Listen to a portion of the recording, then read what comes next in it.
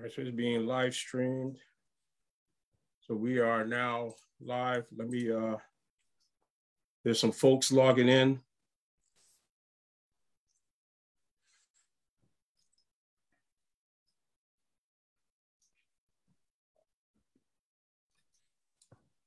So there's some folks logging in now.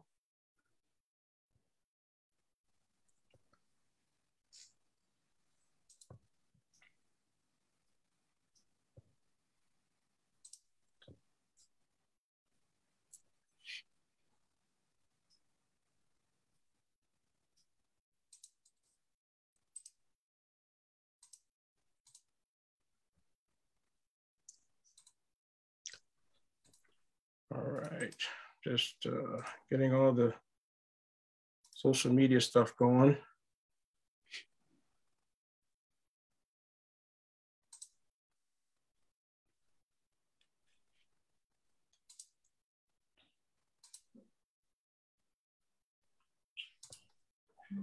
All right.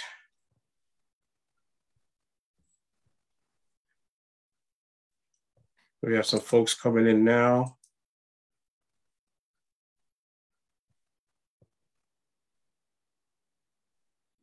All right, got some more folks joining us. And then I'm going to hit record so that we can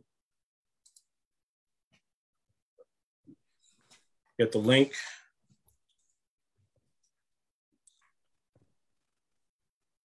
All right, good evening, everybody. Good evening, welcome. Just just giving an extra 2-3 minutes for as many folks to join, and then I'll go ahead with the opening and introduction, and then we'll kick off with the speakers, giving an introduction of themselves, tell you a little bit about what they do, who they are, so you'll know exactly who will be on this panel this evening. Their bios are up on the event website. If you go to speakers, the full bios are up there for each of the panelists this evening. So they'll just give you a synopsis of their bio, and then you can always go to the event website, b2bconference.net, and read the full bio if you have not done so already. So this will just give you an understanding of who's on the panel this evening. So just give it about another 2 minutes, and then we'll kick it off. Thank you.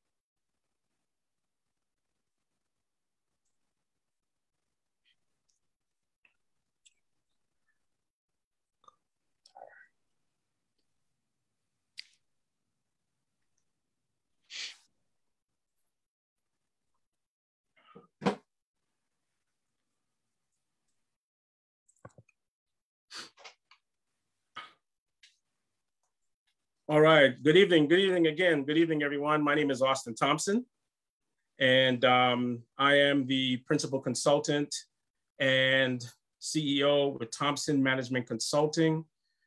We are a boutique consulting firm that works primarily with startups, entrepreneurs in the early stage of the small business life cycle.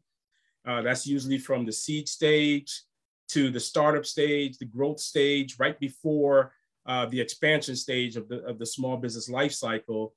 And we provide business planning services, research, business plan research to complete the business plans, marketing, operations, financial analysis, and budgeting, as well as coaching and mentoring. And the Entrepreneurship and Small Business Summit is now in its 9th year. Unfortunately, we're not an in-person event due to the COVID-19 pandemic. So in 2020, 2021, and this year, we have been a virtual model. Hopefully by 2023, we can get back to being an in-person event. And this way folks can hug and shake hands and look each other in the eye, just as I love to do it, you know, because I always say when you're building relationships, you got to remove the laptop and you got to remove the screen and get in front of people, you know, and that's always the best way to build relationships. However, be that as it may, temporarily, this is the mode of communication for us and the way that we can execute this, this summit. Next year will be our 10th year. We're planning for a wonderful anniversary, so look out for that. And you know, we're just happy to be here in the 9th year, you know, and to be consistent with the conference. So thank you all very much. We could not have achieved this much success without you, the speakers, the panelists that we recruit, and also the attendees. All right, so welcome to the 9th Annual Entrepreneurship and Small Business Summit. This will be the first of several virtual events that we will do throughout the year. And tonight's discussion will center around celebrating the history and excellence of Black entrepreneurship, all right?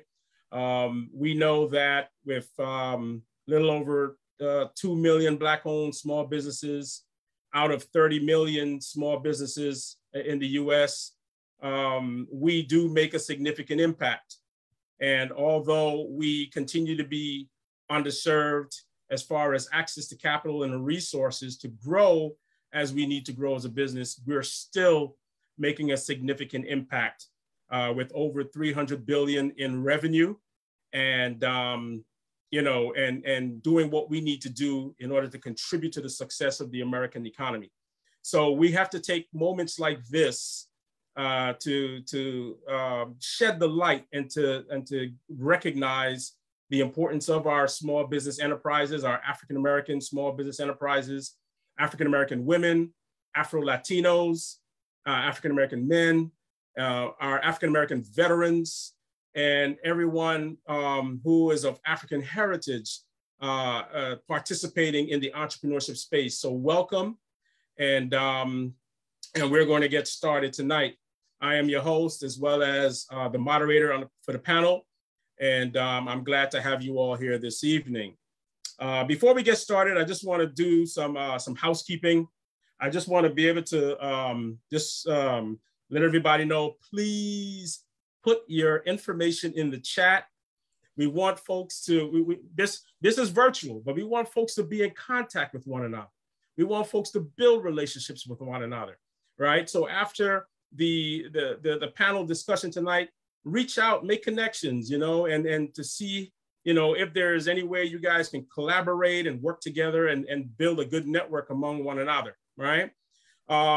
If you're not speaking, please keep your mic off. So this way we can reduce feedback and any interference that may occur. You know, I always encourage, you know, attendees, keep your cameras on. We want to see you. You're all beautiful. We want to see you. And it's a good way to help make a connection. So keep your cameras on. And if you wish, if you can, that always enhances the communication. So we get to see folks, all right? And again, you know, just make sure you leave all your contact information in the chat. All right. Why are we celebrating this event? Like I said, you know, it's to shine a light and to recognize the significance of African-American entrepreneurs and entrepreneurship. And we definitely want to make sure that we do that as well as you know, for all the various groups that are making a significant impact in our country. So at this time, what I'd like to do is to introduce our panel. And I have Dr. St. Clair Gray, He is a consultant, an independent consultant.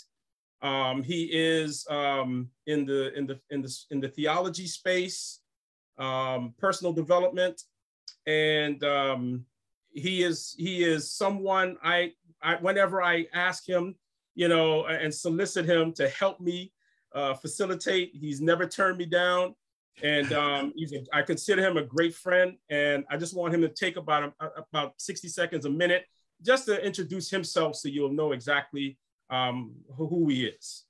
Dr. Gray. Well, first of all, thank you so much for having me, Austin. Good evening, everyone. Thank you so much for taking time out of your busy schedule to join and participate in the summit. As Austin said, my name is Sinclair Gray. I am an independent consultant. I am currently a speaker, business trainer, and success coach. I currently work with entrepreneurs and helping them to tap into their inner strength for leadership, conflict resolution. And one of the things I also do, I specialize in, I help entrepreneurs in networking. I teach them how to network effectively so that they can move from just making a contact to establishing contracts. And one of the things I love doing, I love connecting people. Also, one of the things I'm also doing, I'm also pastoring a church in Alamo, Georgia. If many of you do not know where Alamo, Georgia is, it's about 2.5 hours from Atlanta, Georgia. Very small area, food desert area. One of the things that I always like to do, give a shout out that our church, we're the only church in the Wheeler County area that provides food distribution to over 200 families every other month. So we're one of the first churches that continues to do that. We've partnered with the food bank. So it's all about connections. It's all about helping to build people up from the inside out. So thank you so much, and I'm definitely looking forward to participating in this spirited dialogue. And it's good to see so many of my colleagues. Good to see so many familiar faces. So thank you once again, Austin. Yes, thank you. I should be thanking you, sir. Thank you so much. Next, I'd like to introduce a brother who I met as a co-facilitator with Operation Hope, and we struck a good friendship. He's out in sunny, beautiful Hawaii, so I'm jealous. And he's another great person to know. And he's CEO, founder of the VIA Business Consulting Group. And I'm just gonna allow Jose Papi Villa to tell you a little bit about who he is. Okay, well, thank you so much, Austin, and also congratulations on becoming a councilman. And as Austin said, my friends call me Papi, Papi Villa. I was born and raised in Harlem and spent my teen years in the South Bronx. Then I joined the Air Force at 17, spent 23 years with the Air Force. I've lived all over the world. My last assignment was in Hawaii, and when I got here, I said, "Wow, y'all can leave me right here." You know. So in 1986, Hawaii became my home, and I've been here ever since. My company focuses on working with for-profits and nonprofits. On the for-profit side, we do all the certifications, the MBE, WBE, 8A, business plans. We've written over 150 business plans. On our nonprofit side, we do grant writing, we do grant research, we create nonprofits, and we're based in Hawaii, but we have clients across the nation. Our whole thing, it's my wife and I, our whole mission is to encourage my Black community, my Latino community, my Native Hawaiian community, the Asian community, saying we are good enough to go out and get corporate contracts. We're good enough to get government contracts. And our nonprofits, we're good enough to get large grants. And that's what we try to teach them, because many times our nonprofits and our small businesses feel kind of relegated to a particular space in the market. And what we're about is saying, no, baby, you don't belong here. Let's, instead of fighting each other for the crumbs that are left on the floor, let's get a seat at the table where the contracts are given out, where Disney gives out contracts, and Walmart and Office Depot and Pepsi Cola. That's where we need to be. So again, my friends call me Papi, and I'm loving my life. And thank you again for this opportunity, Austin. All right, thank you so much. I'm gonna let David Ortiz know he can't use Papi no more, man. There is no Papi. Yeah. Well, I'm gonna have to have that conversation with him, you know. Thank you so much, Jose. Really grateful to have you, and as well as the other panelists as valuable participants tonight. The next gentleman is Mr. Lyndon Jackson.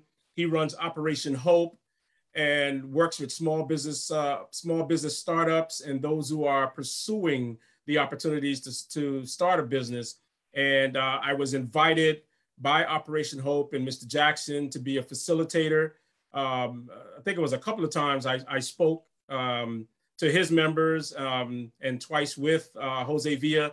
So Mr. Lyndon Jackson, thank you so much. And let him tell you a little bit about who he is and what he does.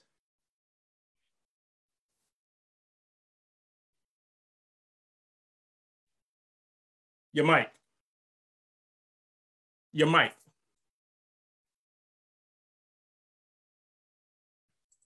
Sorry about that. I tend to have it on all the time, so I forget when it's off. But I was just saying, thank you for having me. It's a pleasure to be here, Councilman Thompson. And I remember when you were just speaking at my entrepreneur training class, and I think you and Papi were both on the same class. Yeah. And I think that might have been how y'all met, but it's just been a great relationship with you. I'm not going to take up much time, although I've got many years to cover. But let's just say I was born in Jamaica, grew up in New York. I moved out to Los Angeles after I graduated high school, got into music.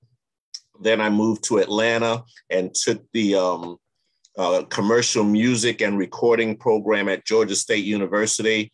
I ended up working with one of the world's biggest record companies, CBS Records, which got bought by Sony Music. But I basically marketed the music for Columbia Records, Epic Records, Def Jam, Taboo, Portrait, a long list of record labels. And then I got into when the internet came and took my job away. But that's another story where record stores kind of vanished, and record stores were my primary marketing objective. So record stores started disappearing around the mid to late 90s, and so did my job. So I got into audio-visual work and started doing meeting support for major corporations from Microsoft, Chick-fil-A, Home Depot. So when they had their meetings, I was in charge of getting the equipment set up and operated and running it. And I worked with all, small companies as well as large companies doing that. And I also worked with another company that marketed software for Microsoft. We were a Microsoft partner.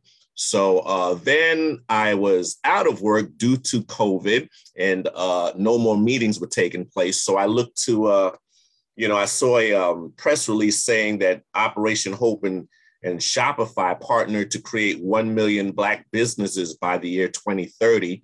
And this was really interesting to me because I hadn't heard of things like this to support Black business before. So I inquired and found out that they were actually looking for some small business coaches. So I signed on to help out there. And it really turned into a blessing because I'm helping all kinds of people, not only with getting their small businesses up and running, but also with credit and money management. My grant is under the Enterprising Women of Color initiative, and that's sponsored by the Minority Business Development Agency.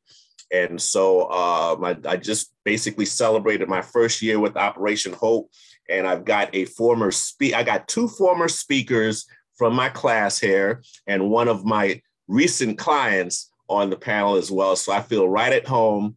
And with that said, I'm available to help anybody get their business cranked up or ramped up. And I'm helping a lot of people. We're doing a lot of major work out there. And I already put my information into the chat box. And with that, I'll move on. Thank you very much. Very extensive experience and background with all of our speakers here. Next, I'd like to welcome Ms. Ronique West. She is the Executive Director of the Greater Augusta Black Chamber of Commerce, a dynamic young lady with whom I had the pleasure of meeting 2 years ago in Augusta when I registered to exhibit there. And we've built a really good friendship. And, you know, I just, watching all the things that she's doing with the Greater Augusta Black Chamber, and just knowing that entrepreneurs out in that area are in good hands. So Ronique West. Oh, thank you. Thank you for calling me young, first of all. Love that. Appreciate it. You know, my daughter's 28, so I don't feel young sometimes. But for sure, let me just introduce myself. So I'm actually the president and co-founder of the Greater Augusta Black Chamber of Commerce. So we actually have the first viable Black chamber in our area. We sit in the Augusta, Georgia area, based in Augusta, Georgia, but we cover 18 counties. So we actually cover counties throughout the state of Georgia and South Carolina. So I'm all about, of course, supporting our Black-owned businesses, making sure they have the resources that we need. We melt business, community, and government. That is our focus at the Greater Augusta Black Chamber of Commerce, along with some other things. I also am sit on the board of the Beaufort Black Chamber of Commerce, which is one of the largest Black chambers in the U.S. So I also sit on that board and serve as an affiliate throughout with the Southern Region Roundtable. That is, we focus on the 7 states, that is commissioners, council members, senators, Black chambers, NAACPs, you name it. We really are focused on making sure innovative initiatives that really will work for our community and our business owners are put in place throughout the state. So I consider myself a philanthropist at the end of the day, but I'm also a business consultant. So same, a lot of background like everybody else, but I had a huge background in corporate America, about 15 years. So I did everything from training to leadership to Six Sigma, project management, implementation, payroll, wrote a lot of business plans and all those good things. But now I'm all focused on building the things that we need for our community to make sure we can manage all the transitions we'll go through. And I'll leave it at that. Thank you so much, Ms. Ronique. Thank you so much. And next, and certainly not least, right, we have Mr. Ricardo Barris. He is an ambassador with the Atlanta Black Chambers. And, the Atlanta Black Chambers reached out to me several times to do business plan presentations for their group. Just as I've done with other organizations, I'm always pleased to do anything that the Atlanta Black Chambers have asked me to do to facilitate. And I'm just so happy that they have representation here this evening in Mr. Ricardo Barris, and I'll allow him, to just introduce himself. Well, thank you. Thank you for having me, Austin, and congratulations, of course, are in order for you. I bring you greetings from the executive team at the Atlanta Black Chamber, Marky Tate and Mr. Melvin Coleman, who could not have been here today, but certainly on behalf of all the leaders in the chamber, we're happy to be represented here at this table, if you may, of wonderful leaders and business owners and entrepreneurs and individuals. My name is Ricardo Barris. Funny story, there's an accent I in my name, which sometimes can't be found on the keyboard on the computers. And so it comes off as an I and people will call me Barris. But first time I won't hold it to you, but the second time I probably send you a bill, and that might be what will work me up to being wealthy. But I was born in Jamaica, mom Jamaican, dad was Cuban. And so I'm a part of the Afro-Hispanic community, if you may. I've lived in several parts of the world, including South America, before I came to Miami to reside. And then I moved recently to Atlanta about 2 years ago. I've known entrepreneurship all my life. I've actually never worked in corporate. So I started my first company when I got out of college, and this has been my career, if you may. So I'm considered a serial entrepreneur because I've been on several businesses, started and ran several businesses. Some were successful, and of course, I would be kidding if I told you not that some were all were successful, because they weren't all successful. But that there was some great lessons in those experiences. my first business was a boutique tutoring company that I started back when I was 20 years old to really help to make a difference in the lives of young people who couldn't make it through to college because they had mathematics and other barriers to being placed in some of these organizations. And so I wanted to make a difference there. And that's what I did. Grew to 3 locations and then exited to another company who wanted to really take up from there. One of the things that I noticed after starting several businesses, I'm probably in about my 9th company now, the one thing that's consistent across these businesses for me, it's transformation. And I think we're going to hear a lot more of that today. Helping other people to become better versions of themselves. And so whether that's business or individually, I think that has been my purpose for all of my businesses. Today, I run a technology company. We do develop technology solution and we do digital marketing as well.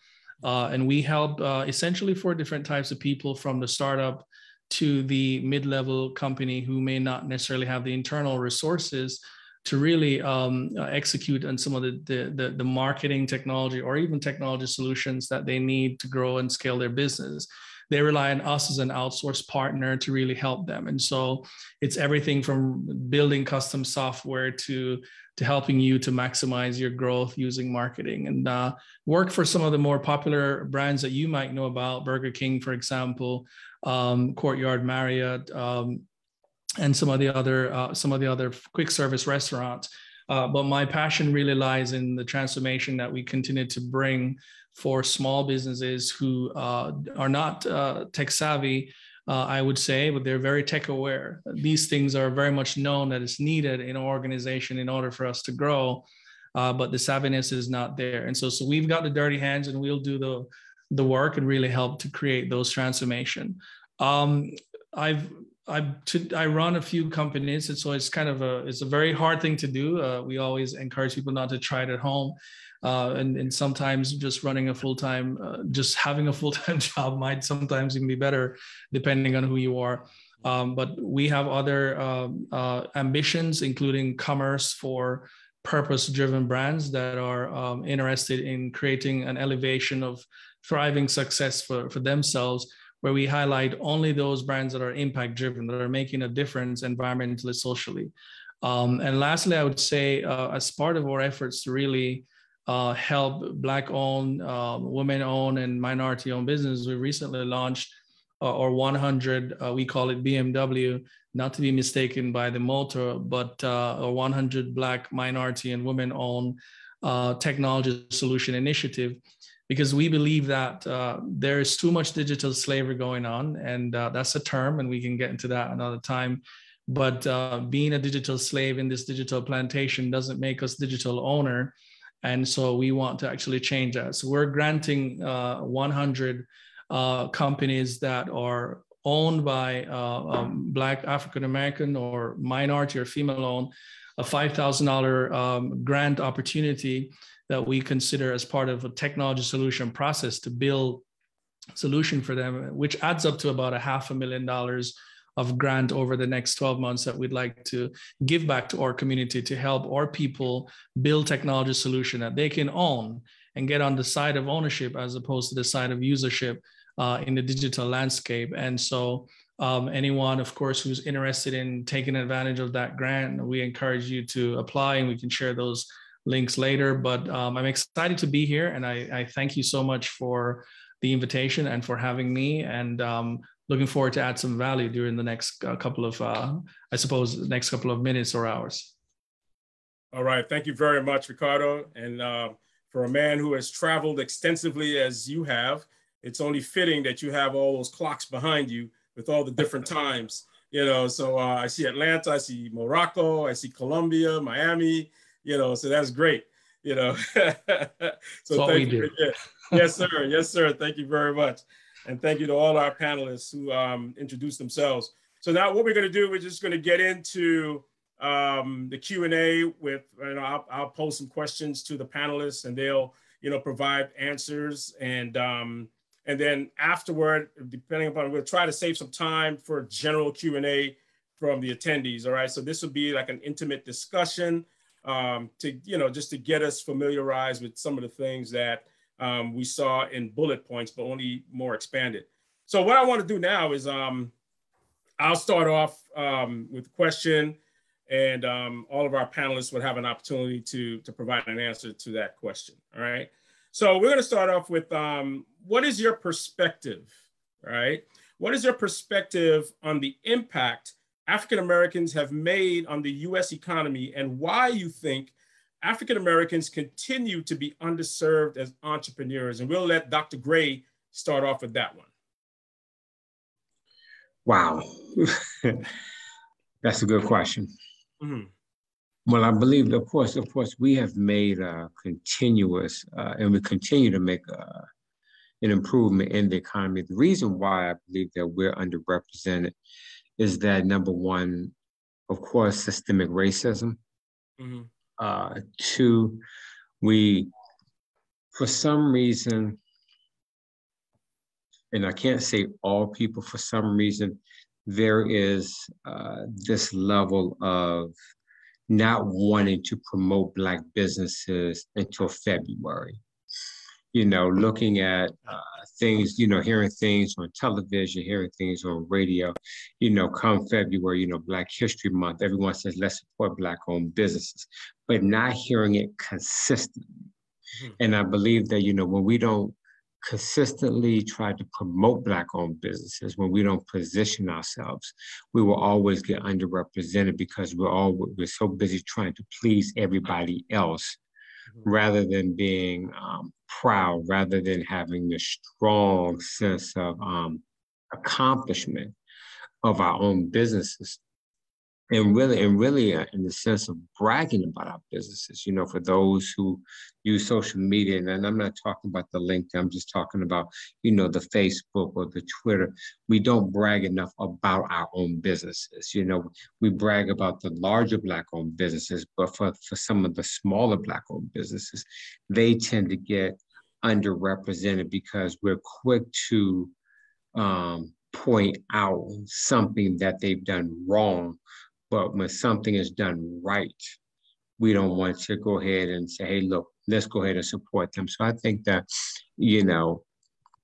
we continuously make improvements, but until we get over this systemic racism and this psychological, this psychological warfare that we have in our spirit and within our gut, to always want to promote Black-owned businesses, and I think we will always continue to be underserved and underrepresented. All right, thank you, Dr. Gray. And same question to Jose Papi Villa. What is your perspective on that? Well, I think part of the problem in my Black community and my Latino community is that many times, well, number one, we don't have the same access to capital, mm-hmm. So we may have a great idea, and a great plan, but as we know, I think venture capitalists, something like 90% of venture capital goes to white-owned firms. Black firms get very little of the venture capital that's out there, and I was glad to see that there are a couple of Black companies now that are actually creating a venture capital network for mm-hmm. Black entrepreneurs. Mm-hmm. I think that's number one. I think another problem that we've had is having been a president of an African American chamber and also president of a Hispanic chamber. Many times our folks are so busy working at the business, whatever that business is, that they don't have that opportunity to network with some of the really positive role models that we have, certainly like Sister Ronique here, who runs an amazing organization, and yourself, Austin, who you're going out and teaching in these communities and in these businesses. We haven't had that. I know I was talking to the SBA, and we were in Rochester, New York, and also in Buffalo, and I was telling the folks that you guys need to have people that look like us and talk like us teaching these SBA classes and the certification classes and the SBA, because the problem is that we have these great corporate or government programs that are designed for our community, but we don't have someone that connects the dots. You know, someone that is a true advocate for our businesses on the street. So that let's say when I'm sitting in an 8A class with the SBA, and they're talking about all the wonderful things that the 8A does, but it's like, you know, the brother on the street saying, but what does that do for my business? How are you helping my business? You know, we don't have that connecting mechanism, you know. And to me, I'm an advocate for the chambers because they're this nucleus of Black professionals that can help us. I think something that's happened, it's been going back to Brothers' transformation thing. The last 2 years with COVID-19, you know, I think last year, 400,000 people quit their jobs in April. Another 400,000 quit their jobs in September. You know, many of those people said, you know what, I'm just going to start my own business. And many of those people were in our small ethnic communities, you know, and now we have the tools, we have the internet, you know, we have the software tools that can enable us. So I see that this new generation of entrepreneurs that's building because they have the tools that, you know, like my generation didn't have, you know.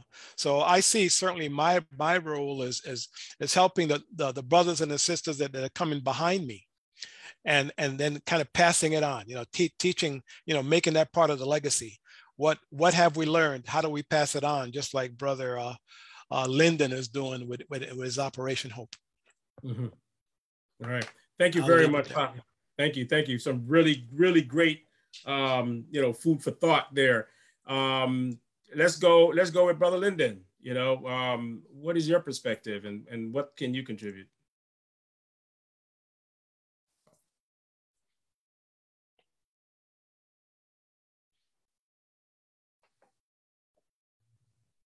Your mic is off. I tell you, I'm so used to just having it on where I could just talk whenever I'm ready. And now I'm having to control it a little bit more. But what I was saying was that, you know, the impact that African Americans made on the U.S. economy has been quite significant. The problem, I think, is that especially in the early stages, the 1900s and stuff like that, the other man knew about, patents and was able to easily steal many inventions from us. And I remember going to a high school during Black History Month many years ago and seeing all the inventions that were invented by Black folks. And certainly if those patents had been retained, there would have been a huge amount of wealth that would have developed out of that. A lot of long-term companies with, families behind them that could have been rich for decades, just like Budweiser, hundreds of years of cash flow. A lot of these businesses, the guy that invented the fireman's hood, breathing apparatus, the elevator, the straightening comb, there's so many things that the patent got lifted, and that's interrupted a lot of wealth from flowing from 100 years ago. There could have been a lot of wealth generation for our culture to build off of for all of these decades. And I think that that's one big issue that we're faced with, is that lost income, because the hundreds of thousands of dollars back then are obviously worth millions of dollars right now. So I think that we lost a lot back in that period. And, even though we're making significant strides right now in other areas, we still have that against us, and we're still at a deficit. Thank you very much. Is entrepreneurship the pathway for to generating wealth? It's definitely one of them. Okay, it's great. Definitely one of them. I still think that there needs to be more than just entrepreneurship. That we would need to, have the gap being closed in other areas as well, including the corporate area. The medical and technology areas certainly need to have a lot of Black contributions made, but certainly entrepreneurship is definitely a great start. Thank you so much. Thank you. And Sister Ronique, what is your perspective on the subject? Well, I meant to say congrats. I apologize. I didn't congratulate you on your seat earlier, so I do apologize for that. But one thing I'm not hearing that we're not discussing is consumerism. Black people are the number one consumers almost everywhere. We really control the market. We control a lot of the trends. We are high consumers when it comes to watching TV, when it comes to buying whatever it may be. So that consumerism has to begin to change into ownership. And a lot of people said take pride into buying from Black businesses. We got We Buy Black, which is like our Black Amazon. It's a lot of places where you can find how to support Black businesses, whether it be the Black chambers, our directories, and so forth. So we have to really consciously make an effort to even take one of our normal products that we use monthly in our household ourselves, even hold ourselves accountable, then we can hold others accountable to do the same thing. For example, I changed my vitamins. Everybody takes vitamins daily to pro Black health vitamins. You can order them online. So we all have to begin to look at how do we become consumers, constant consumers with our own Black businesses so they can grow and continue to gain attrition. But then going to access to capital, even working capital, it is still a major problem for our Black-owned businesses. We have to address that. The PPP lending, I see so many comments about it. I see so much stuff on social media and our Black businesses being, charged or whatever it may be, but we only got 1% of the PPP lending. That was reported by the Federal Reserve Bank.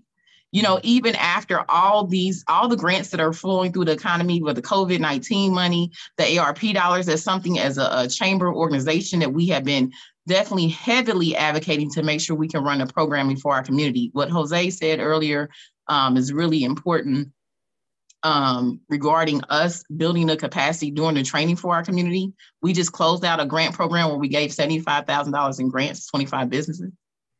We have a $500K program we're running now in the city of Aiken, South Carolina.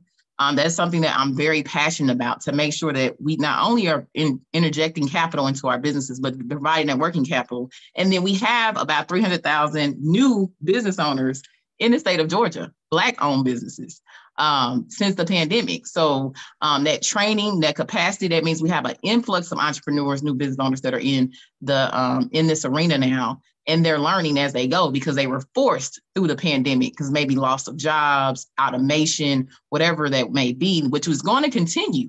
Automation is going to impact our community about 51% of our workforce. So that's something that, is definitely a pathway to wealth. Equal pay has to be addressed. I know the other gentleman just talked about jobs and so forth. Well, you can work a job, but if you're not getting paid equally, you can't really build wealth as someone else. But that ownership, even that investment, has to come up, and we have to begin to take pride in ourselves and invest in ourselves. But we definitely support the economy. I always say if we took a month off and decided to only support our Black-owned businesses, the American economy would fail. Yeah. And thank you, Sister Ronique. And, automation, productivity, that's killing jobs. It's taking salaries and discretionary income out of the hands of those who can spend it in their own communities. And, lack of access to capital and all of the things you mentioned. Those are serious things to really consider, and Brother Ricardo, what is your perspective and thoughts on that? Well, I mean, and I don't want to repeat what was already said, because I think those were really valid points. One of the things that I'm thinking about is education for our people from as early as possible can be, whether it's early childhood or pre-K. I think going as far back and really transforming the education system for our people will make a huge impact 100 years from now. And I think that when you think about where things are going from a technological standpoint, and where we are as a people in terms of the gap as it relates to our education and the adaptation of technology, it's going to stronghold us even 20 years from now. And the jobs that we're talking about, the access to the capital that we're talking about, I think it all comes from a derivative of just the lack of the right education. When my father was a math professor, and perhaps that came down through me. I used to be called a math god when I was in school, and people used to pay me to do math homework for them. I think that was kind of a blessing. But the very mere fact that almost 20 years ago, I started a boutique tutoring company to help kids with math. And today we still have a problem with how even math as a subject in the STEM space, if you may, whether even science, any of these technical analytical skills, or people lack a lot of those. As we go through business, one of the things that we do in our company is data analytics. And a lot of the businesses that we serve, they don't have that as part of their business. They don't understand how to analyze data, how to interpret it, and how to make decisions based on data.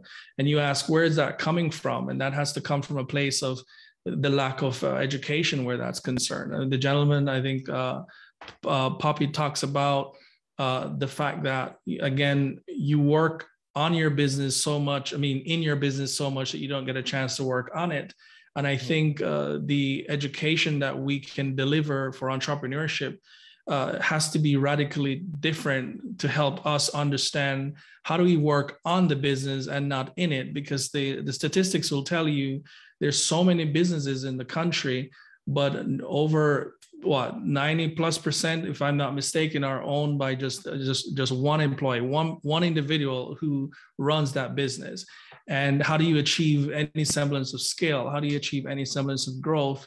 How do you leave a legacy if you're the only owner, the only employee, the only one? And so there's really nothing to really help those folks. I think even if there's help, there's not enough of it. So I think those things are crucial, and they're impediment to the community that we are in, because it just doesn't help us to grow. Right, and that's important. Education, skills adoption, learning new skills, expanding the breadth of skills and knowledge in your respective areas. And, working on your business, not working in it, and helping it to grow. And those are all key points for us to take note. This next question will really, I know a lot of us who are small business owners, we always want to know, why is it more of the Black dollars? Why is it more of the disposable income from African-Americans don't flow our way, don't come to us, The Black purchasing power is at $1.4 trillion. Now, according to NAACP studies, it takes the Black dollar 6 hours to circulate in the Black community versus 28 days in the Asian community, 19 days in the Jewish community, and 17 days in white communities, in comparison to the 6 hours in the Black community right before it leaves. How can we encourage African Americans to spend more of their disposable income with Black-owned businesses? What do we need to do to encourage them to do that? Brother Linden. I caught it that time. Yeah, I saw you looking. I saw you look for the mic. Well, not to beat a dead horse, but I want to reiterate what Brother Ricardo said, and that's that we need to educate and promote consistently. This is the only way more people can be aware. And look at the example set by commercials. They'll run the same commercials for Coca-Cola over and over through a movie. And next thing you know, they're selling Coca-Cola over at the refreshment stand. So we need to consistently just keep on educating and putting it out there. We need to let people know how serious it is to help our community grow. Right now, we are the #3 economy. During the 70s, we were the #2 economy. If we're not careful, and I'm not racist in any way, but, You know, the Asians, Indians, Arabs, they're going to come in, get business loans, grow their community. And if we're not careful, we can drop down to number 4 or number 5. So I really stress and urge us all to take this very seriously and to come up with a plan that we can keep pushing the fact that our money's staying in the community just 6 hours versus days and weeks in other communities. And another thing is that if you look at their model, their business model, they start a business, then they bring in someone else from their country or from their community to run it while someone starts a new one. And they're constantly working together to build their businesses. You know, if 15 of them have to live into a house for a short period of time, that's just what they do. And they help each other with business. And, you know, we're the only race that will not go back and help each other in this way. And if you look, some other races can actually not get along with each other, but they still have their eye on the prize and they will still work together for the greater good, whether they like each other or not. So I think we need to overcome that. You know, there's a lot of, crab mentality in the Black community. We need to get rid of that. We need to be pushing each other up instead of pulling each other down. And that's just one of the ways I see that, you know, we can get that dollar to circulate a little bit longer in the community. Sister Ronique, do you think the fear of taking a risk, right? Do you think that plays into it just as much as the lack of access to capital? The fear of taking a risk and not working toward options to capital from banks and so on and so forth. Do you think the fear itself plays into it? I think so. I'm thinking back before integration, we had Black businesses, strong Black business. We had Black Wall Street. We had everything that we're talking about. So it's not something that we can't do. It's not so far-fetched that it's something that is so far removed. I just think we don't see it today as much.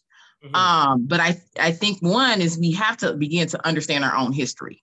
I mean, anything we've ever done, we can do again. Right. I know we have a lot of things that seems like it's mounting against us, but just know that we've had our own economy. We had our own neighborhoods. We had our ecosystems. Doesn't mean that we didn't interact with other folks because we couldn't, but then we fought to get integration, but we should have really fought to make sure our economics was stable before we got integrated. You know, one thing that I'm going to kind of bring into the conversation is we've been taught to spend our money elsewhere.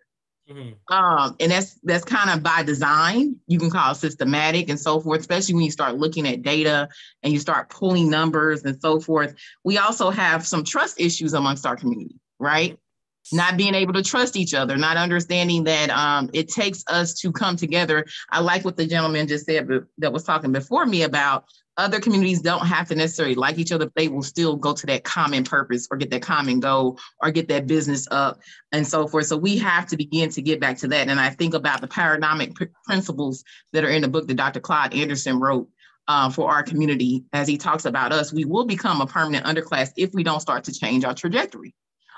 So we have to understand these are real things. And I think Killer Mike did a documentary on where he actually worked till, I think it was like a week or maybe 3 days, where all he had to shop at only Black-owned businesses. He could, for everything. So one night he ended up having to sleep on a park bench, actually, because he couldn't find a hotel or somewhere to stay that night. So it's something that, one, I believe our community can definitely get back to. It's going to take some personal changes, some intentional changes, though, and some consistency amongst all of us and holding ourselves accountable. And then each one reaches one has to be that part. And then us creating ecosystems and safe spaces for our Black-owned businesses is critical. That's why I'm so passionate about helping the Black Chamber stand up across the South.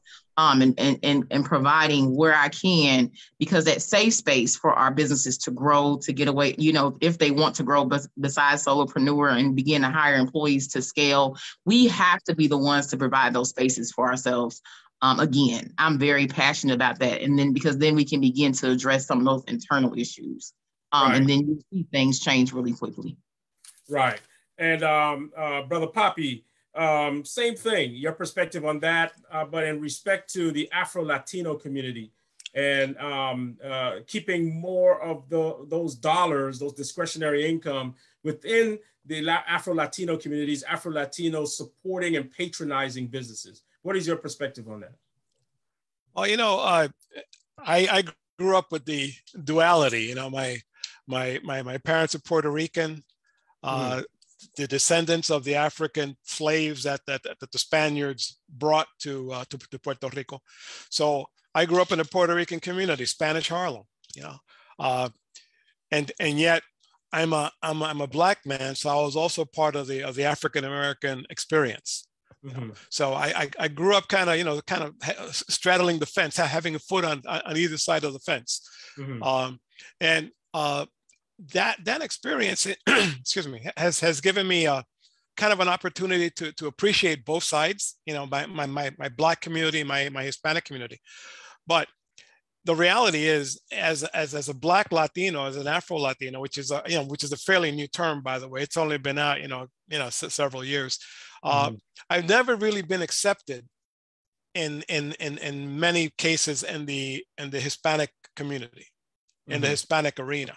You know, I've been president of our Hispanic Chamber of Commerce, and in that context, we used to go to the annual Hispanic conferences every year throughout the nation. And I know, like, my wife is Mexican, and what I notice is a lot of times when we went up to Hispanic group, she'd introduce me, and then she'd have to explain the fact that, he's a Hispanic of African descent. It's like, why do I have to be explained? You know, nobody else has to be explained here, but because I'm a Black Latino, I had to be explained. You know, and so within the Hispanic community, there's always been that issue. Now we hear a lot about these Afro-Colombians, or of course the Dominicans, which are huge, the Afro-Cubans.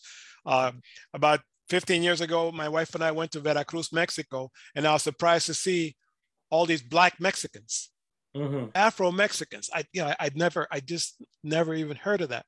But so the Afro-Latino community has always been a part of the Black community.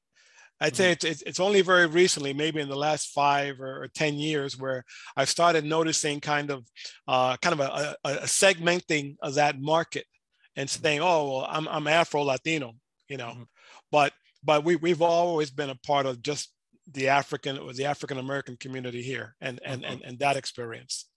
Right. Yeah, because when we look at the Hispanic purchasing power, it's about 1.6 trillion. And just behind that, the purchasing power of African Americans is 1.4. But so that's a lot of discretionary disposable income potentially out in the market, that could be out in the market, right? And if we can devise ways in which, through education, right, it has been mentioned, to work and getting more of those dollars directed towards our Black-owned businesses, not only will they increase in revenue and be able to, expand their businesses, but also hire and provide jobs, right? Hiring additional employees. So that's something that we definitely can focus on. And if I may, I don't want to dance around this subject, but yeah, the reality is our Black community was essentially taught to hate itself. Okay. That was even on back in the plantation days when we had the house folks that worked in the house, and then you had the rest of us that were working in the field. Right. Even within the Black community, we started discriminating against each other.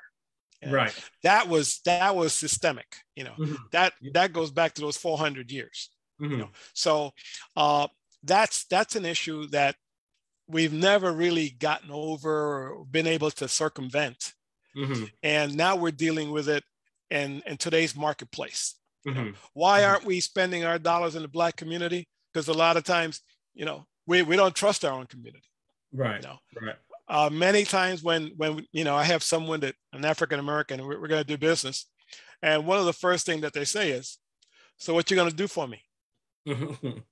Right? What kind of discount you going to give me? Yes. Why is that? You don't ask for a discount when you go to Sears. Yes. You don't ask for a discount when you go to Safeway. But why is it that you're going to ask me for a discount? So it's that kind of mindset that's within our society that has to be overcome. Yes, that mindset shift, mindset change. Yes, and it's okay to pay the price points that's presented to you for that product or service. Absolutely.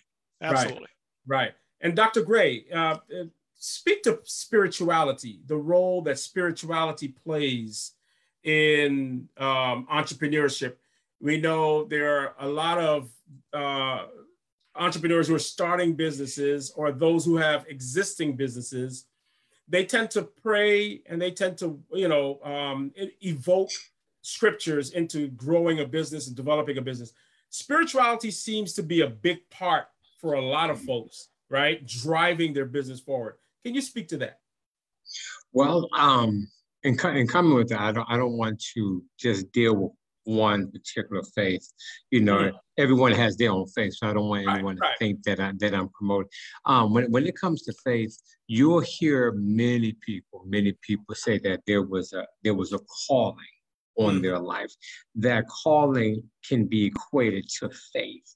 Because when you look at faith, I taught a class called Faith in Human Experience, that your experience can be directly linked to your faith. So in this particular case, many people have this calling that they will say, I'm not meant to do this for this particular company, but I have a calling to do this particular job. So they'll have a particular scripture, they'll have, whether it's meditation, whether they're invoking a higher power.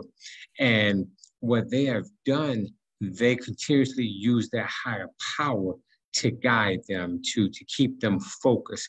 Because in the real sense, no matter if you're starting by yourself or if you're starting with a team, you're going to face some ups and downs. You're going to face some high roads, you're going to face some low roads. And no matter what somebody may tell you, you're going to have to invoke spirituality to get you through. When you're not getting the contract, when your money is funny, when things aren't going your way, that's when you kind of just draw on faith to ask yourself the question, why am I doing what I'm doing? And then, people, we go back to that scripture, write the vision, make it plain. And I think that all of us, when we have started our own businesses, started our own quest, we've all written the vision, whether it was a vision, a business plan, a marketing plan. We wrote something down that guides us, that continuously fuels us. So whatever someone's faith is, that's their fuel to have them wake up in the morning and keep doing what they're doing. Why are you doing this? Why are you called? It's not just I need to make money or I need to have my independence, but it's something that can either be explained or maybe sometimes that can be indescribable in many cases of why you're doing what you're doing. So I would definitely say faith, especially within the African-American community, is essential for our businesses. I think a lot of times when people try to bombard you with their faith, I tell you, I'm a pastor, when they bombard you with their faith, going to businesses, you're seeing scriptures here and there, and it can become quite intimidating, especially if you don't subscribe to that faith practice. Right. So I think it's important that we know our limits, but we also know what fuels us and be able to communicate that, not just to other people, but to communicate that within our own being. Thank you, sir. And Brother Barris, you have the distinction of being, you have a dual ethnicity. You have Cuban, Jamaican heritage, right? Dual heritage, excuse me. And is there anything in your upbringing, right, coming from a Jamaican and Cuban background, right, that contributed to using spirituality to grow you successfully? Yeah, I think there's definitely that. I mean, you know, it was a rule to go to church when we were kids. It was not an option, and we learned principles and morals and values were instilled in us because we had to report to church every weekend by the command of our parents. And we're talking about church. It's not a 1 hour conversation and then you head back home. We're literally talking about waking up from 7 and leaving and going home at 5 or 6. So you had an entire day almost of just pouring into you on different matters. I think it helped to groom who we ultimately become. And obviously it invokes that, again, that spiritualness into what we do, our business and our communities. And we want that to continue. Sometimes there's fear, as the doctor says, around people who may not necessarily subscribe to that. They respond to it very differently. And your response to that response is maybe you have to tone things down. And that changes things for whether it's your kids or for your family, just because you also wonder what would people think about your display of faith, because they may not want to spend with you because they may have a very different ideology of what that is. So I think that plays a huge role in what we end up doing today.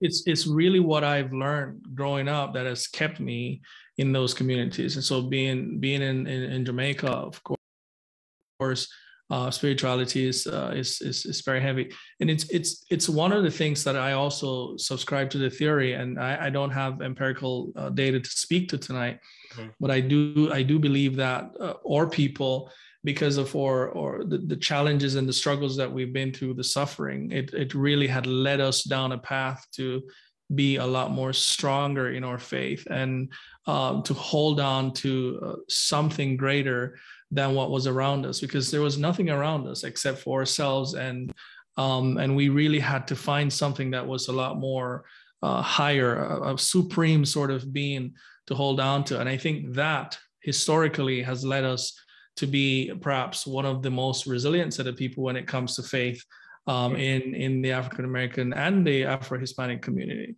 Yeah, because faith and faith and a connection to spirituality got us through slavery. Faith exactly. And a connection to spirituality got us through Jim Crow, right? Mm-hmm. And faith and spirituality gets many through education, through starting a business, surviving in corporate. You know, so it's an important component in people's lives, regardless of to whom you pray, right? Mm-hmm. It's an important part of our lives, right? And I wanna actually touch on the historical accounts of Black Wall Street, because that's also a significant occurrence in our history as African Americans in this country. Mm-hmm. And I know Sister Ronique mentioned that African Americans were successful, you know, many years ago in growing businesses and growing strong economies in their communities. Mm-hmm. And there's no reason why we can't, you know, see that in this present time. So I just want to read off some statistics, and then we can get into a discussion on Black Wall Street, and each of you can give your perspective, right? So we know basically last year it was the 100th anniversary, mm-hmm. right, of the remembrance of the massacre, not the riot, but the massacre, right, of over 300 people in Greenwood, Tulsa, Oklahoma, right? Occurred over the period of May 31st to June 1st. So it was just 2 days, right? So it consisted of Black residents in that community being attacked and massacred by white racist men with guns, and of course with airplanes that drop bombs on the various community members, destroying a tremendous amount of property, right? Again, over 300 Black residents killed, Greenwood had 200 businesses until the 1921 massacre. The community consisted of 10,000 residents. The Dreamland Theater, they had a very successful theater with 750 seats in that theater. The J.B. Stratford Hotel was the largest African-American hotel in the US at that time. They had about 15 doctors' offices, 2 schools, grocery stores, cleaning businesses, drug stores, over 1,250 houses, homes destroyed. And you know, I was looking at the videos that I sent out to you all, and there was a sister that mentioned, and hopefully, Poppy, you mentioned the generational wealth, and total 2 million at that time, with the future value to this present day of that would have been 28 million, right? 28 million. And the video said that a tremendous amount of generational wealth was lost because of the millions of dollars that due to the massacre and the attacks and the total destruction and demolishing of Black Wall Street, right? The grandchildren of those who resided in that community weren't able to, you know, benefit from that wealth, right? So what I want to ask each of you, and I want to go around and start with Lyndon, just to give me your overall thoughts on what occurred over those 2-day period. And do you think that it's something that we can replicate, you know, in this present time?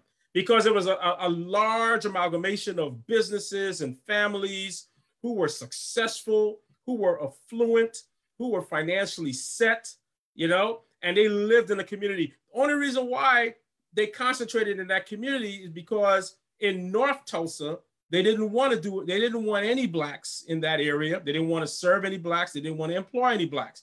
So the residents in that area decided to create their own community, right? So that they can flourish and support one another. So what are your overall thoughts? And do you think it's something that we can replicate to this day?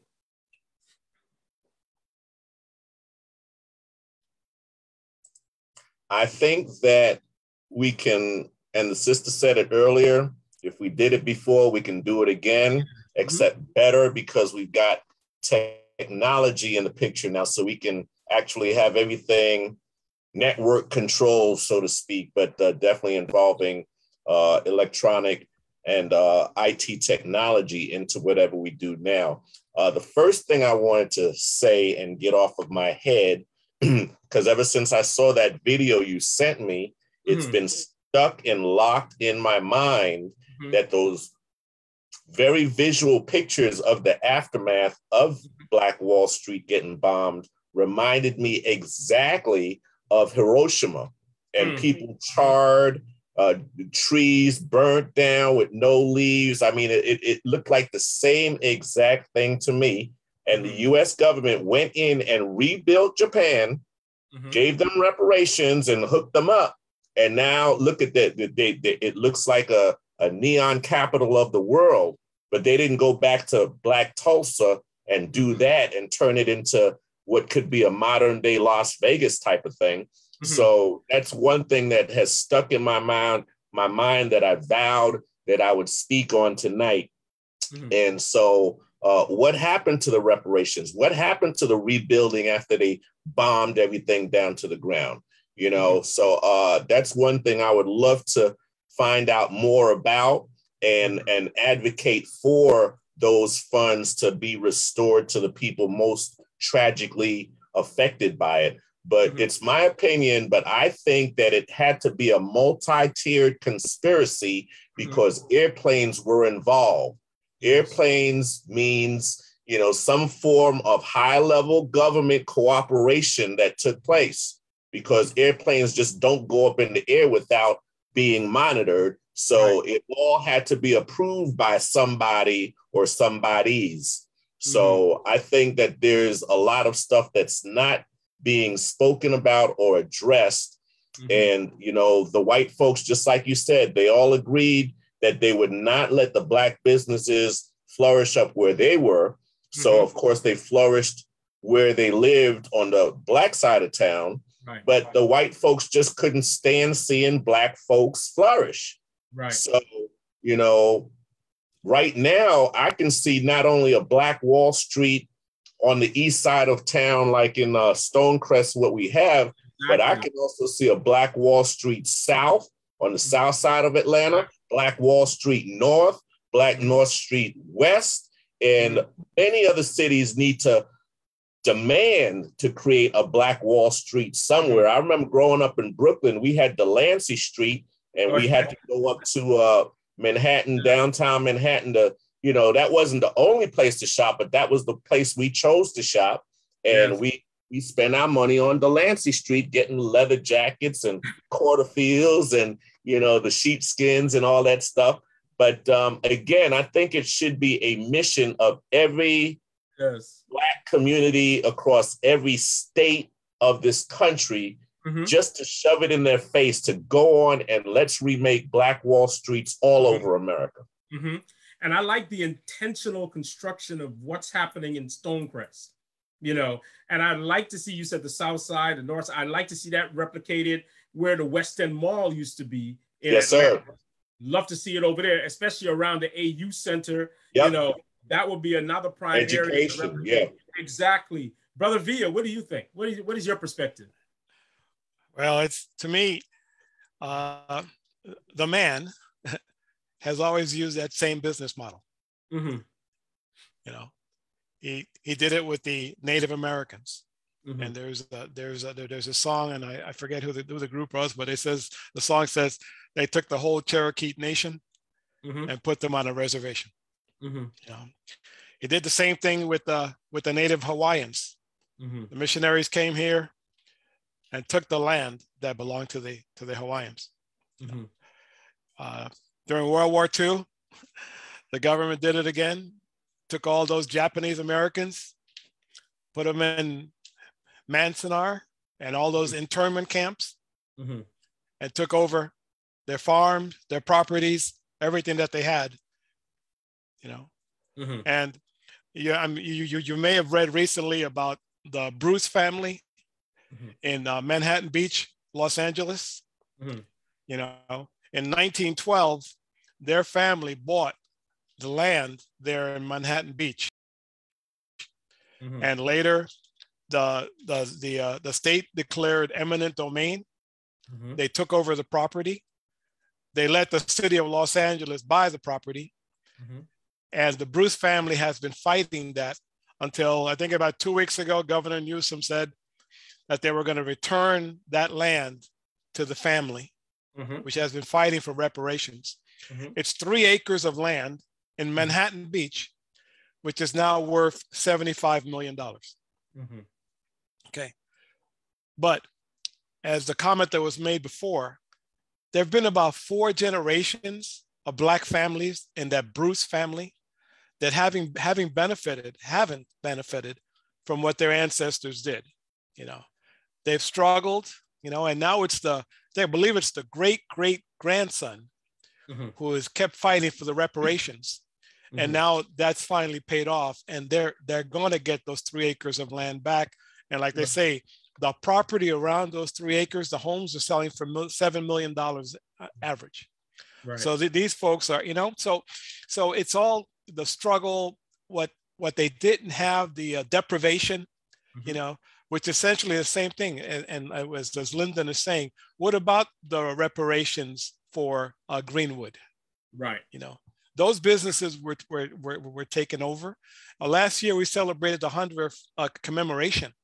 But what about the 100 years of those families, those 5 generations of Black families that didn't receive any of the benefits from what their ancestors created? You know, can it be done again? I mean, absolutely. You know, the Black Wall Street can be replicated. But I think back to, I think it was Ronique that mentioned the comment about being intentional about wanting to do that. Lyndon was saying about, working together and making that happen. And also Brother Ricardo was talking about transformation. Right.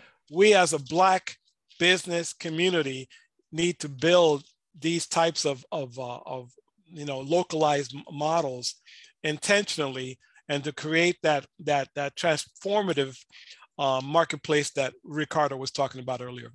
Exactly. And Dr. Gray, your perspective and your words. Well, I pretty much agree with what everyone has said, but I'm just going to add my 2 cents. I think while we do it intentionally, one of the things that we have to do, we have to change our mindset. And the reason why I say we change our mindset, and I'm going to get a little spiritual, whenever you mention Israel to our white conservative right-wingers, they will always tell Israel to protect yourself at all costs. The United States will send money. The United States will defend Israel. What we need to do when we create our own Black Wall Street, we need to let the government and let everybody know we will defend our own businesses. We're not turning the cheek. We're not running scared. We will do whatever we can to protect this community, to protect our businesses. And what happens, and I'm not trying to promote violence, but what happens is that you have to meet the adversary with their own language. If the adversary is talking violence, as Malcolm X said, and you're speaking peace and love, they're gonna look at you funny. But if you let them know, this is our community, we have built this, and we're willing to fight and to die for this. And in the process, we will do whatever, you will pay a price, then guess what? They would then take people seriously. I think what we need to do is just change the mindset. It can be done, but in the process, we must continuously to support.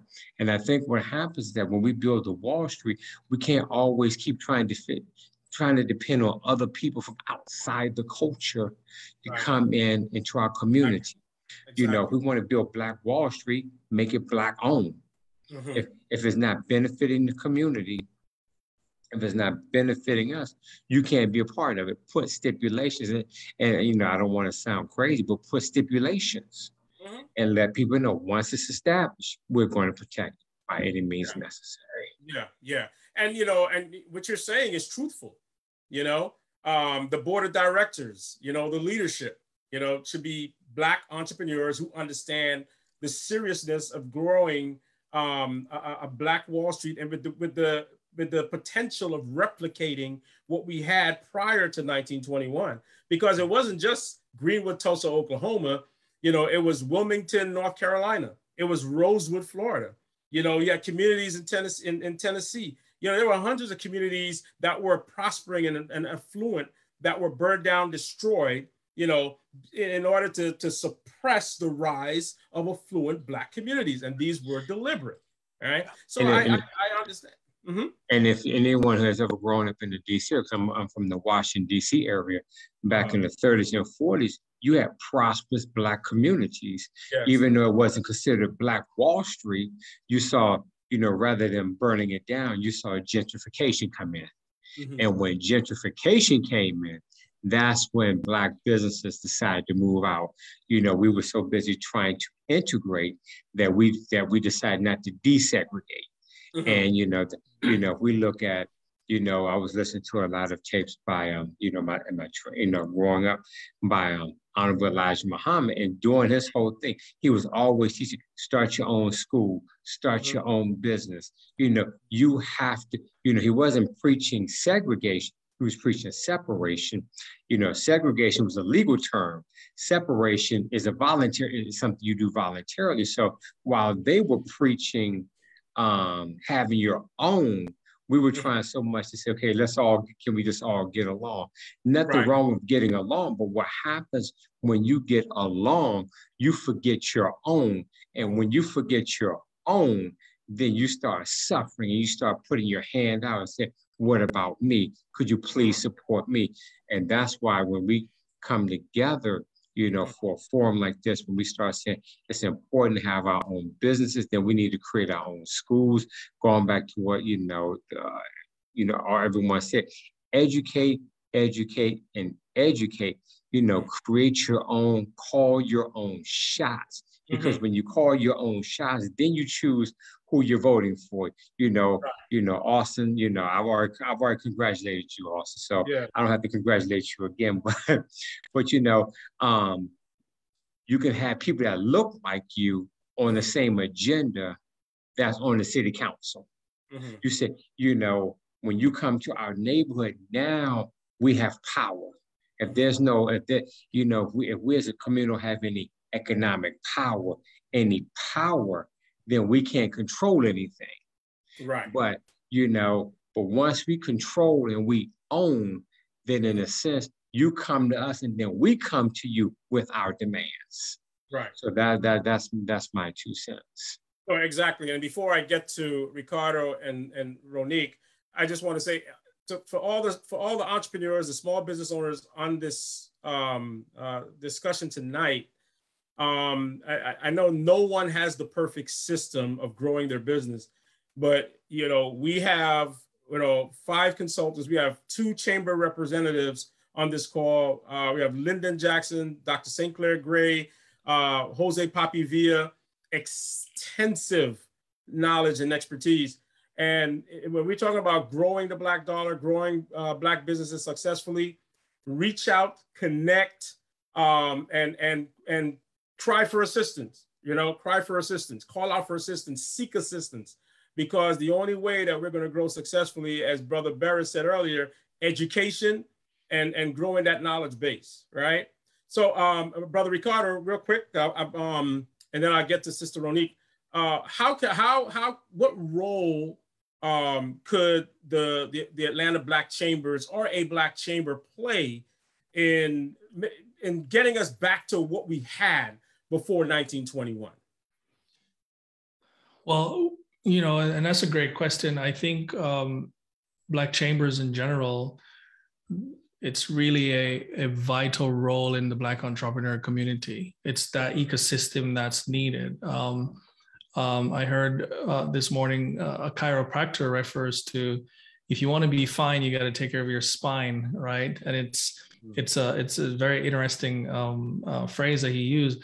And I think for us as a Black community, as Black entrepreneurs, if we want to be fine, we've got to lean into the Black Chambers. We've got to lean into that ecosystem, because we need that central space to connect. We need that central space we can collaborate and create new opportunities, right? And that's what the Black Chambers represent. And so the Black Chambers it's a conglomerate of Black businesses from business communities, from Black communities, which represents a source for timely and curated information. I think when you talk about access to critical resources, the people, the place itself, the places that we do business, and all of these things that are required to take our businesses to the next level, I think the Chamber's role really provides that access and that exposure for Black entrepreneurship. I mean, we never met unless it was the Chamber. I don't think we would have met anytime soon if it was not for an introduction to the Chamber. So I think those little things, and they add up, right? Where we can really lean into the Chamber as an organization. Now, and on another thought too, just I'm a part of all the chambers, and one of the things that I realized that historically the Chamber is almost like an old guard, an old school sort of ideology around what this idea of a clubhouse or an old boys club is about. And I think Black Chambers really came as a radical transformation of what that should be. What I would encourage the Black Chambers going forward is we now need to have Black technology organizations, because what's that going to mean for us is technology is going to be the driver for the future.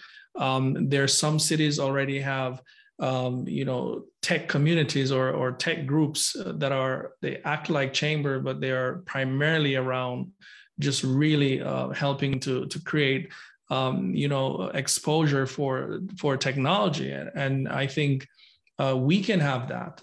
We talk about having the Black Wall Street, but I see Black Wall Street as Black prosperity, but I also see Black prosperity as Black technology, and I see Black technology as Black ownership on the digital plantation, right? And it's those things combined that would really transform what we are now for the next generation. Right. And that's great because the technology, and even in the STEM, anything in the STEM area, I have a nephew who's, looking at computer science, and I'm a former member, and I'm being recruited back now onto the professional level for the National Society of Black Engineers.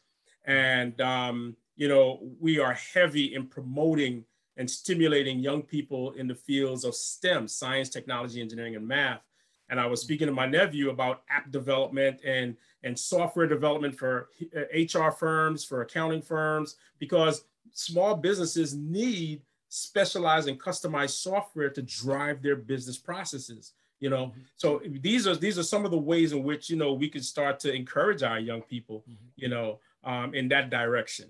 And Sister Ronique, same thing for you with the the Greater Augusta Black Chamber, but as a Black woman in entrepreneurship, what support do we need to give to our Black-owned female entrepreneurs to ensure that we're driving them in a more successful direction or a more successful pathway? Sure. I'm just writing it down so I won't forget. Yes, ma'am. Yes, ma'am. So I'll get to answer that question. But I want to kind of go back just to the previous question real quick, yes, comment about it, because I had just a couple things to add. I think I'm really big about history so we can know how to build better for our community. Slavery was all about economics. Mm-hmm. And I think a lot of times we forget that it was about building the economics and the force you see America as is today with free labor. Mm-hmm. That created the economy in America. And when we begin to understand that, we begin to understand a lot of different things that is happening within our community and what we're still dealing with today. Also, a lot of building for our community as far as Black Wall Street and stuff is happening right now. Mm-hmm. It doesn't have to be so advertised and so forth, but if you're connected, you'll realize that a lot of people are building in a lot of different places around the United States. So it's actually happening. We just have to get behind it, begin to get into those rooms and continue to do those things. I think some things can be out loud, but some things, quite frankly, need to be quiet for us until we get the infrastructure up. I'm very big about that. And then fear does play a part into it. You asked that question earlier, and I wanted to make sure I addressed that.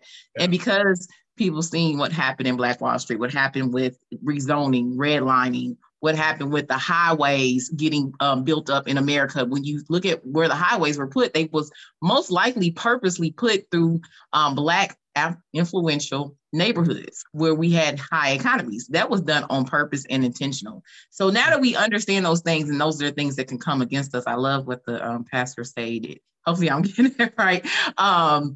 About making sure that they understand we mean business when it comes to building our economies. Right. So not only is the tech space important, but the farming space is important, agriculture, the health space, what we put into our bodies, and even the psychology space. What we're talking about is a 400-year trajectory that our people, 400 plus years, trajectory that our people been through.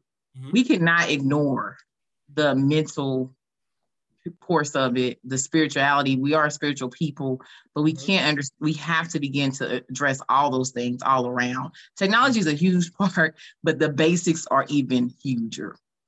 And I will always fight for that, because I know when I talk to a person that's healthy, that's mentally healthy, that's exercising, that has a balanced diet, etc., I can get them to achieve things that is remarkable than I can a person that may be putting the wrong things in their food, may be listening to the wrong things constantly on their feed, etc. So we cannot ignore those things, and that is so critical for our community to build. Support for Black women. I think there's a lot of support out there for us. What I don't see is a lot of support for our Black male entrepreneurs. I've seen a lot of grants and everything for Black women for sure. Here since, you know, the Black women became the highest, I want to say the highest, newest entrepreneurs here in the last 4 or 5 years. Also the highest graduates from college here. I think it was in the last 3 or 4 or 5 years as well. So we're hitting a lot of high numbers, but then we have a space of, again, new entrepreneurs who need assistance, access to capital, who need training, who need guidance, who need mentorship. Of course, I'm very inclusive when it comes to men and women, because I've seen those grants and everything really come out tremendously for our women, but not so quite for our men. And we talk about generational wealth. We have to remember it's the family structure that builds generational wealth. Yes. Mr. Villa pointed out that family in California, as they fought to get their land back, 4 generations missed out on benefiting off of it. Yes. That was intentional. Yes. The thing that that's why I go back to our history and our systematic things. The things that are done purposely for us is to make sure we are pulled apart constantly, whether it be the fight between the man and women, maybe be the fight between a family, maybe it's the trust issues, whatever it is. But a lot of things you'll see that kind of trend is sometimes intentionally to keep making sure we keep pulling apart. The difference between us and other cultures is they have not had that trajectory of having systematic media, and I'm talking about high level media that constantly is putting out imagery, messaging to keep us apart, or even setting up things that can sometimes pull us apart so we don't depend on each other. Right. So when you begin to understand that overall structure, and we're all still understanding, I'm still learning it, but when you begin to understand those unique pieces, you then can intentionally begin to battle against it, you know, and understand that, yeah, I am a single woman who can do things, but I also know the importance of my community. I understand the importance of having a support system. I understand the importance of relationship. I understand the importance of family. I will never discount any of that. Yes. I will never be that strong. I don't like that term, strong Black woman. You will never hear me call myself that. A lot of people will say that about me, but I will always go back to them and say, don't put that over us, because what is critical is that we get supported as women, that we're able to do everything that we are doing, but also be able to have a balance within our lives, or whatever that may be and look like for us. So I think it's very critical when we talk about generational wealth and so forth, and building what we can for the economy, that it's a true ecosystem. It's not one piece is bigger than the other, but it's all those pieces that is very critical. Right. And it's important that you said you always leverage everything from history.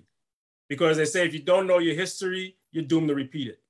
And if we study history, if we understand these historical accounts and how they're connected to the constant, you know, oppression of Black economics, then you understand why it's happening and how you can overcome that, how we can be bold and intentional to create more Black Wall Streets, and not just to have a representation in Stonecrest, but to replicate that all throughout, you know, our communities, you know. Somebody was going to say something. Well, if you don't mind, I'd like to follow up on something that Ronit said. In 2020, the Minority Business Development Agency offered 3 $1 million grants in the United States for organizations that would help minority business women. Okay. We took the idea to one of our clients who was teaching classes, and they said, well, you know, there's only 3 opportunities, so we'll pass. Then we took the idea to the Honolulu YWCA, and they said, 3 chances, let's go for it. You know, the thing about fear that was mentioned earlier is about having the courage to do something like that. The Minority Business Development Agency wound up giving out 5 $1 million grants. And we wrote the curriculum for the YWCA, and they were one of the 5 that got funded. You know, and yet, you know, I mean, again, we do grant writing for a living. I haven't seen anything comparable to that program for men. You know, going back to Ronit's point, you know, this was to help minority business women. It was $1 million over 2 years. You know, and I haven't seen anything like that to help minority men. Mm-hmm. Okay.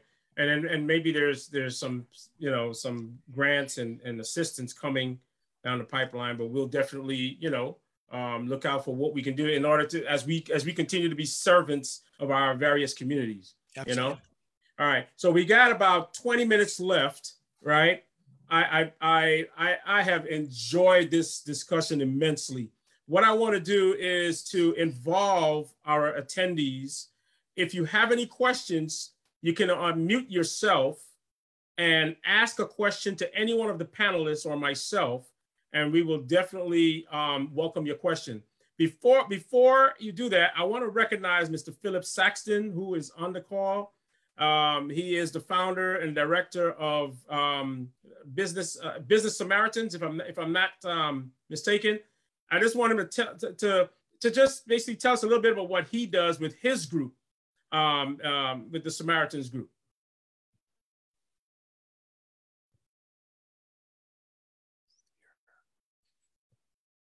Oh, we're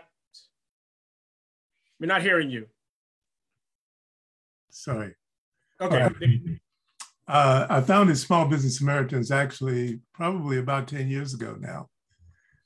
We have Zoom meetings like this every Friday at 8 o'clock from 8 to 9. And the purpose is to network, but also to learn and support one another. I also founded another networking organization called the Decula Business Association that operates in the Decula Business Gwinnett County area.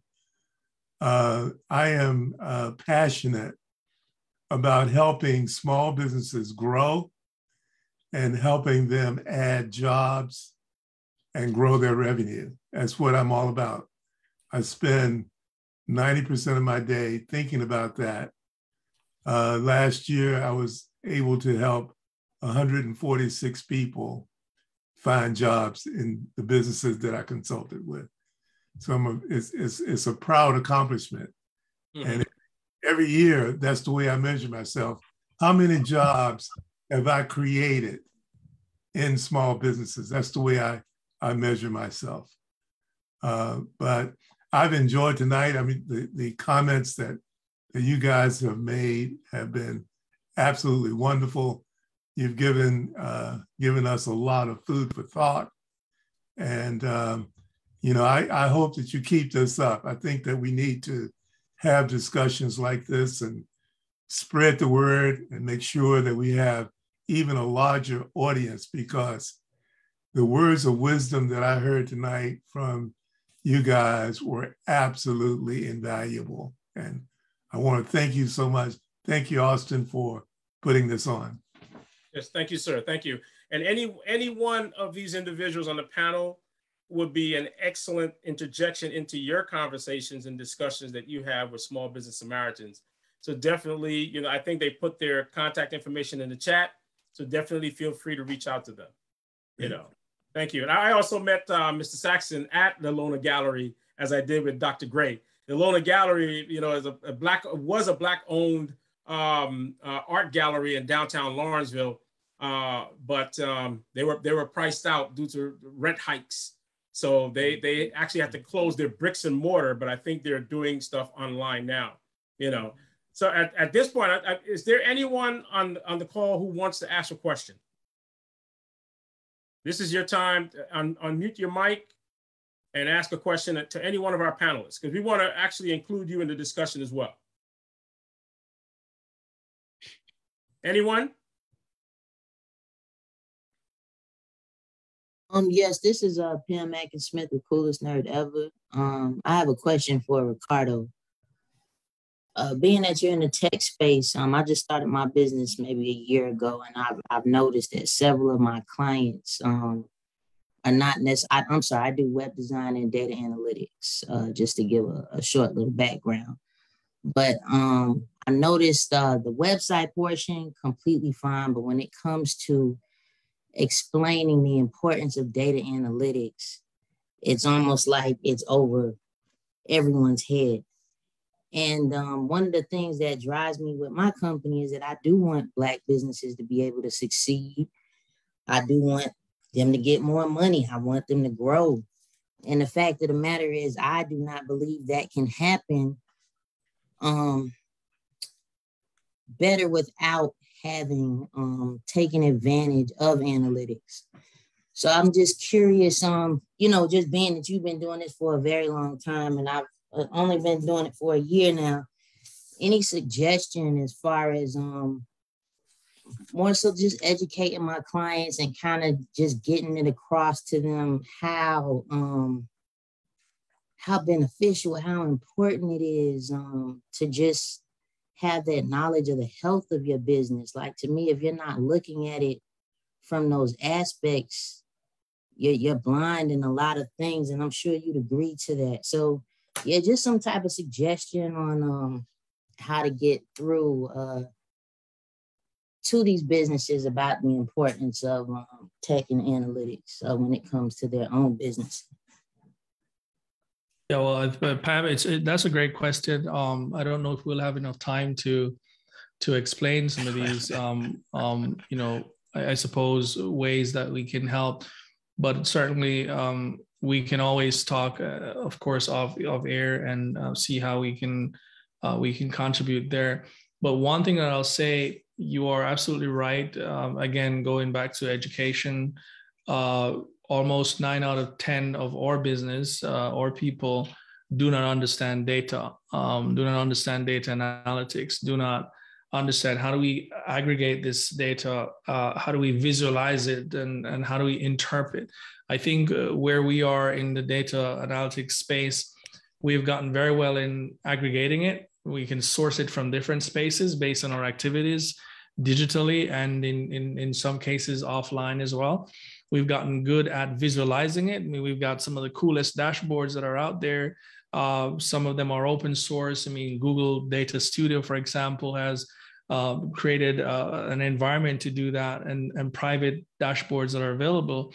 I think where we have the challenge is interpreting that data that we're looking at and crafting strategies to grow from the data interpretation. So I think those 2 points are where we still have a lot of opportunities to be able to help each other when it comes to data analytics, because you're going to need to do a little more than just the pretty charts and just the pretty graphs and so forth. You're going to need to understand what does that actually mean in layman terms, in simple terms. What do we actually need to do?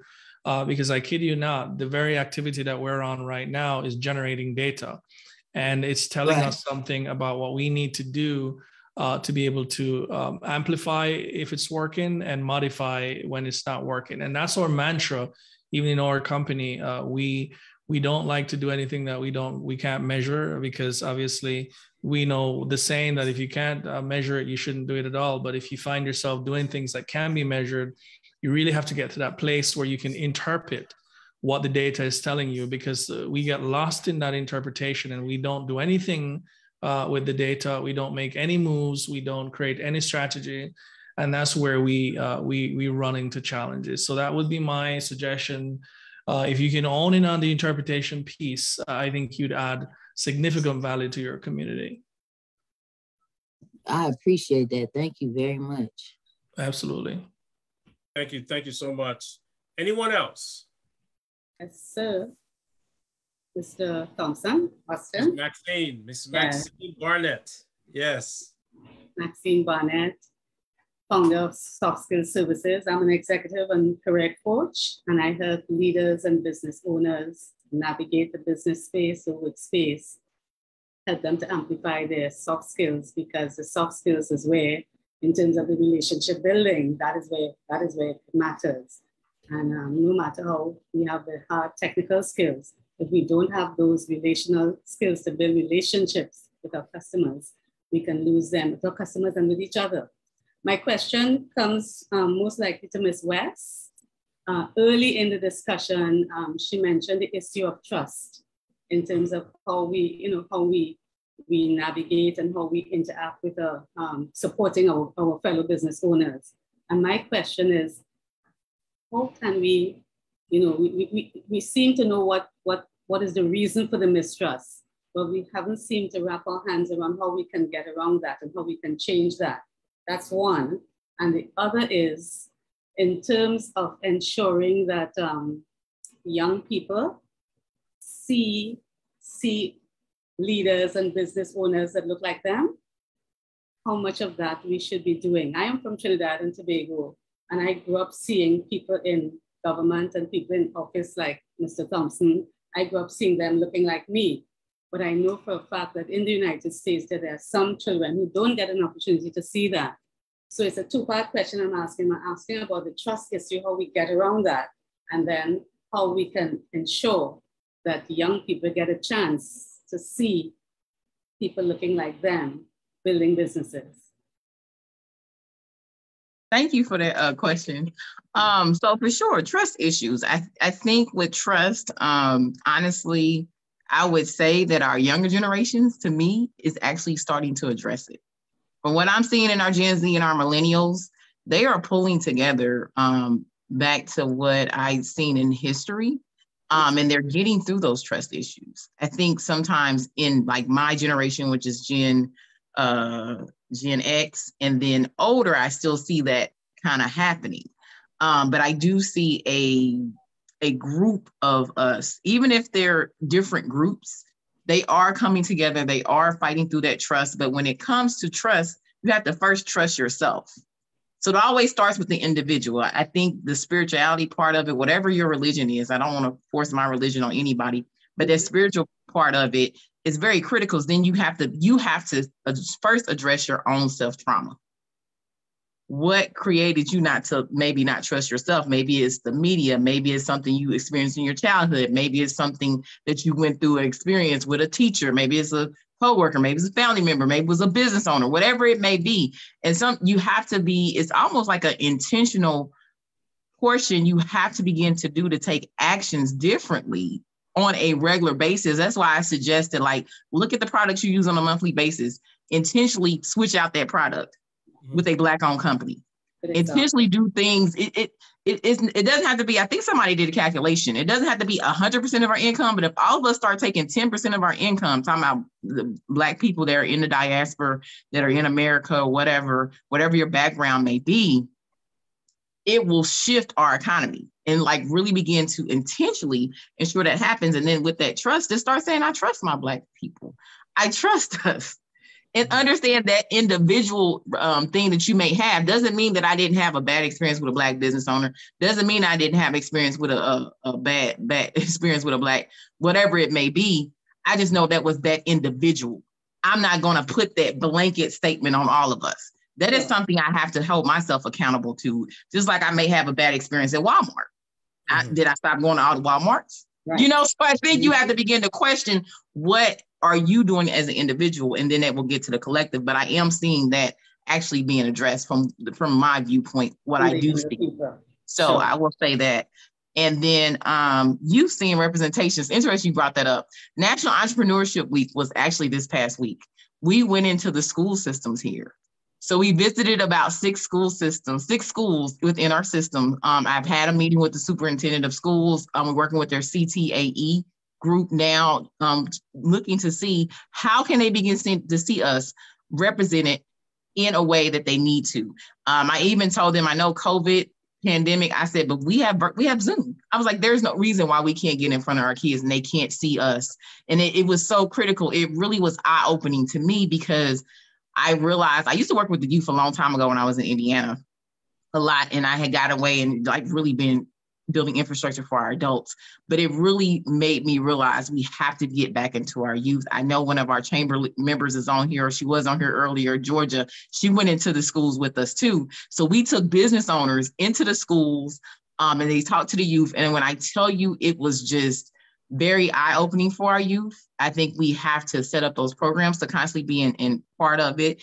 And then really, I know one of the panelists said something about making sure we're training up our youth from early on, that they're seeing us in entrepreneurship and business ownership, and that we have that track you know, even with the professionals, for them to see the professional side of us represented in all those areas.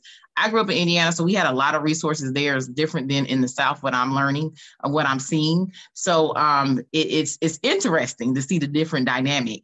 But it really opens up the eyes. I know when you said, oh my God, they really care. So that stood out to me, you know, just from us coming to talk to them. And we had like fair pay. Some of the business owners brought fair pays. You know, we had book bags and stuff for the youth, but just for them to see it and realize it's a real thing is important. Even for me to see things, like even if you think as an adult, it's important for us to see it too. Absolutely. So, thank you for your response. And in both instances, it must be intentional. Yeah. So when you want to change out your products, you drive a little further down and support the black store that's a little further down the road. Yeah. Wait on shipping. Wait on shipping. Order your product early. If it's something you want, we will wait.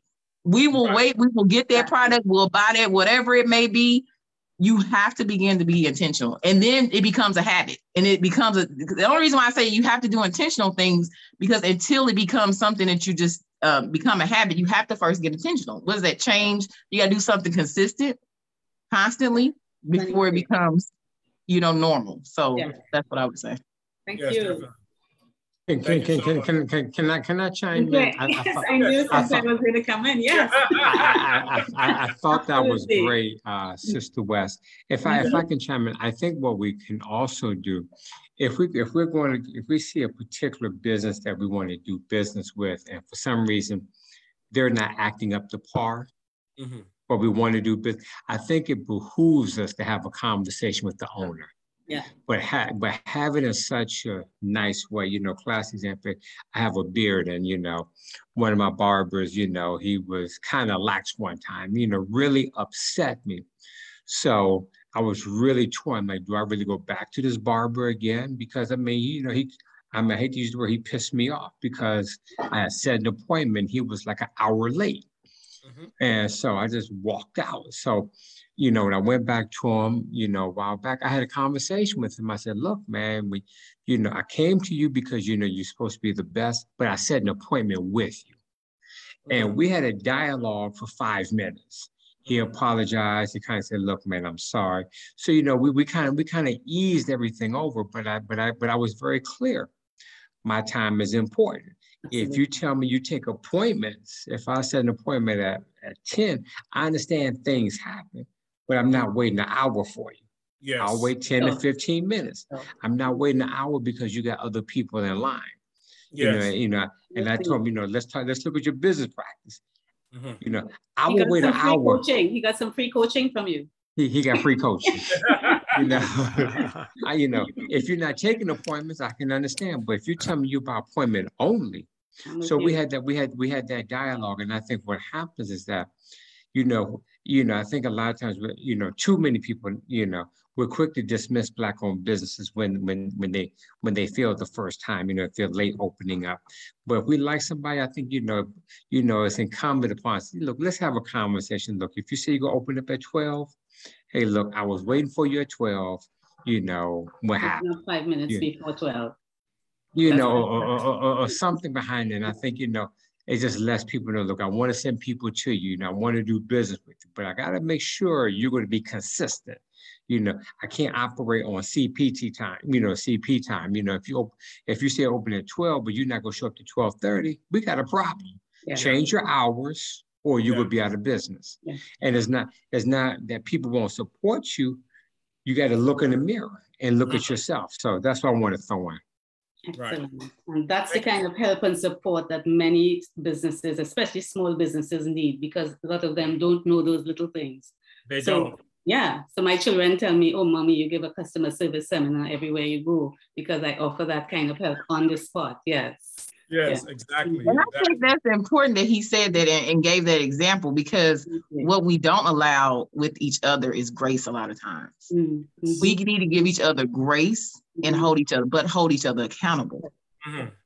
And it's because we've been taught that we have to work harder. We got to be twice as hard. We got to be twice as smart. We have to be. And that is something that I love the younger generations is challenging. They're like, why do we have to do all that to make sure we get the, you know, what hit, you know, success and this and that? I don't think that's the case. And they're really showing us that doesn't have to be the case. So that portion of him saying that example was a really great example of showing grace but still holding accountable. Sure. Right. Exactly. Thank you. Thank you Thank all you. so much. Thank you. Look, look, we could probably go for another hour, but I know everyone has things on their schedule, and it's like 7:50. I just want to take this time to thank you all so much for joining us this evening. An immense thanks to our panelists, Dr. St. Clair Gray, Ricardo Barris, Sister Ronique West, Lyndon Jackson, Jose Big Papi. we gonna put the grande Papi. We gonna put that Jose Papi Villa. Thank you so much for just giving your time. I as consultants, I know personally how much your time is worth, and I thank you all so much for joining us this evening. I thank our attendees for registering and logging on, and thank you for joining us this evening. We had a tremendous discussion. This is being recorded, so each and every one of you will receive the link and the password to the recording so that you can use it for whatever purposes you need for. Also, next month is International Women's History Month. And we are pleased to have 5 distinguished women, of which Maxine Barnett is one, representing Trinidad and Tobago.